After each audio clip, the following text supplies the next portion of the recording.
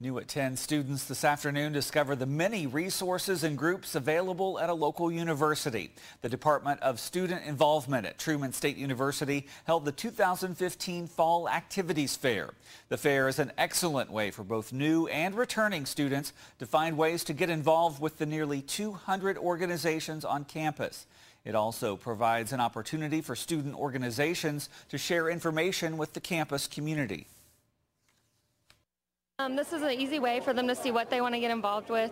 Truman really pushes being involved with different things, and this is also a place for older students to also come because they can still get involved with other things. The activities fair is held at the beginning of each semester on all 3 floors of the Student Union building. The organizations are sorted by 14 different categories within the building, making it easier for students to find what they're looking for.